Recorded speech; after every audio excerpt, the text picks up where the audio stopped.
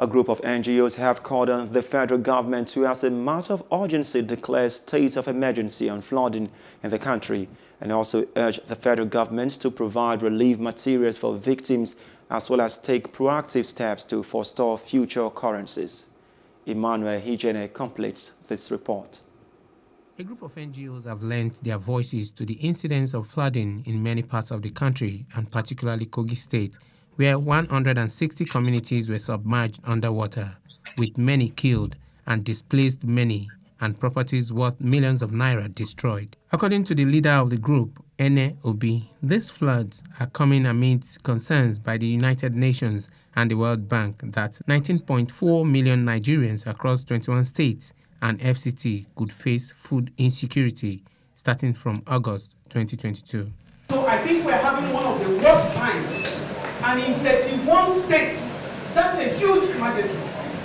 How many meetings are going on in the government circles about this emergency now? This is what we're raising. It is an emergency. The attention we pay to life, the dignity of life, itself is overwhelming. The group also called on the federal government to act fast by providing relief materials for victims and the states affected, as well as take proactive steps to forestall future occurrences. We are dealing with extreme level of deprivation of human basic needs. We are talking of people not even having places to sleep. We have to lie down because there is nowhere to lie down. So people have been standing for days, and including children and women, and including pregnant women. But then, to make it worse, we are talking of people living with disability. So it's difficult to use a press conference of this nature to give you a breakdown of the enormity of what we're dealing with here. It's a responsibility of not just the federal government, but also the state government and even the local government. You know, we're hearing stories about many communities displaced, and nobody is coming to their aid. You know, a number of organizations are already responding at their individual level. For instance, recently is doing a couple of things at the moment.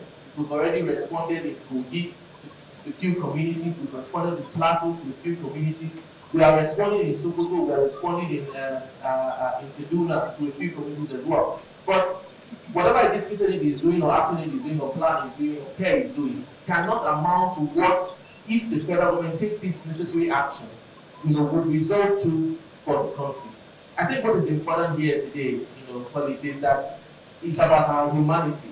If we are concerned about people like us, we need to take certain actions, and we all have a responsibility in this. Over 790,254 have been displaced so far, with 600 deaths recorded across the country, according to the statistics gathered so far. Rivers, Niger, and Benue broke their banks every year from the shedding of excess water from Lagdo Dam in Cameroon, leading to severe flooding, and Kogi State is usually the worst hit. Hello, hope you enjoyed the news. Please do subscribe to our YouTube channel and don't forget to hit the notification button so you get notified about fresh news updates.